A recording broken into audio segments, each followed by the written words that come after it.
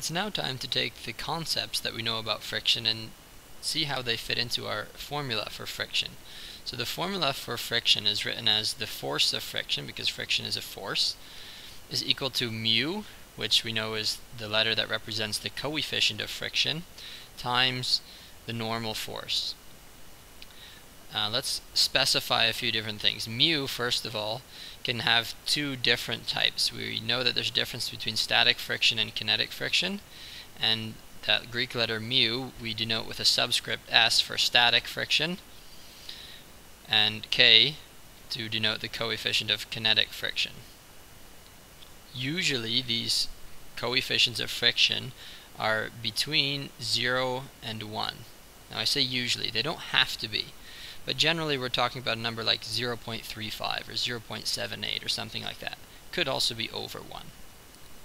Also important to note that they have no units. So we cannot talk about any units when we're talking about a coefficient of friction. It is just a number like 0.72.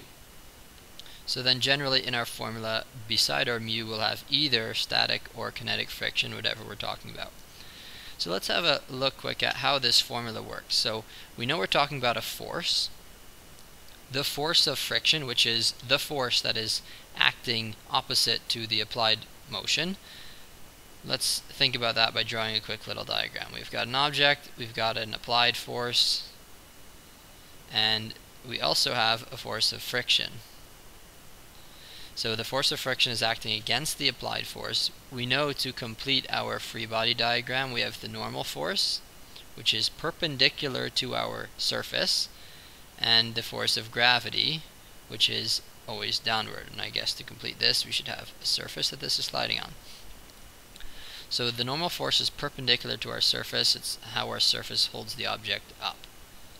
Well, according to this relationship, the force of friction, or the strength of this arrow pulling backwards, is equal to the coefficient of kinetic friction times the normal force. And this links back to a concept from the last video. We said the strength of friction depends on how heavy the object is or how hard you're pushing down on it. Well, the heavier an object is, or the harder you push down on it, the more the table or surface has to push up on it, which means the more normal force there is. So a stronger normal force will result in a stronger force of friction. And also, of course, secondly, the force pulling backward, the strength of this force of friction is also proportional to how big that coefficient of friction is. So if we have rough surfaces, we've got a stronger force, or if we have heavier objects, we've got a stronger force.